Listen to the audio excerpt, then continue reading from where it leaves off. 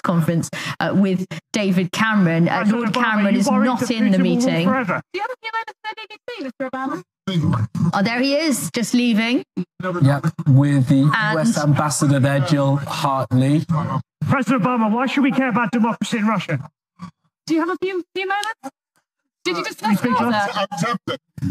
Come and have a chat with us for a minute. How did it go? What did you talk about?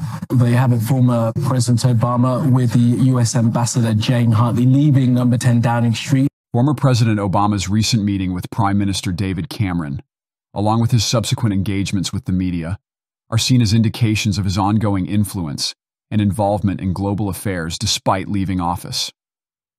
The discussion around Russian democracy highlights ongoing concerns about democracy and human rights worldwide, particularly given Russia's actions on the international stage.